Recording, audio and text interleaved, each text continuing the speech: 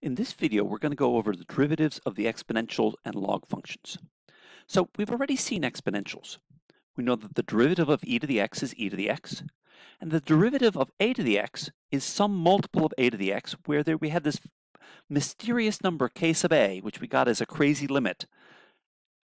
And the question is, what the heck is this? Can we understand what this crazy constant is?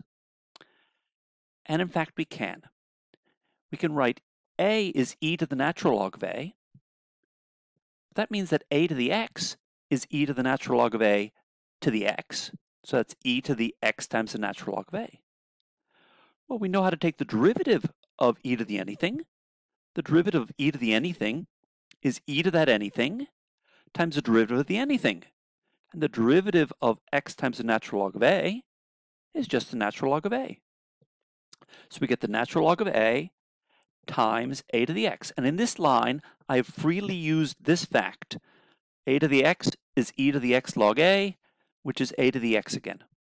So the derivative of a to the x is the log of a, natural log of a, times a to the x. So now we figured out what our mysterious constant is. It's a natural log.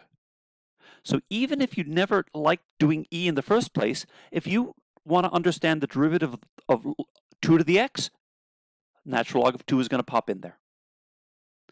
So K2 was the natural log of 2, which is around 0.7, 0.693. K3 was a little bigger than 1. It's the natural log of 3. It's 1.099. K4, well, 4 is 2 squared, so the natural log of 4 is twice the natural log of 2, and that's about 1.386. The fact that K4 was twice K2 is not a coincidence. It's a property of logs. Okay, so now that we know the derivatives of exponentials, let's figure out the derivatives of logs. So we start with the fact that x is e to the natural log of x. It's a funny way to write x, but it's legal. So the derivative of x has to be the derivative of e to the natural log of x. So 1 is the derivative of x, and that's the derivative of e to the natural log of x. But we know how to take the derivative of e to the anything. The derivative of e to the anything is e to the anything times the derivative of the anything. And e to the log x is just x. So 1 is x times the derivative of the natural log of x. Well, just divide both sides by x, and we get the derivative of the natural log is 1 over x. There we go. Very simple derivative. Okay. Now what about log base a?